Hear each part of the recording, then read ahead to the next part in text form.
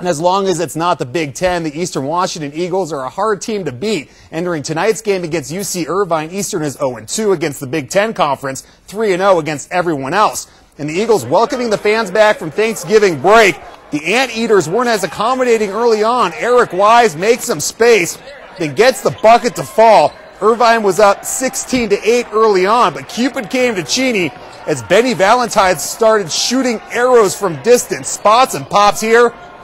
Yeah, gets the sweet shot to fall. Then moments later, Valentine going to hit again off the kick out.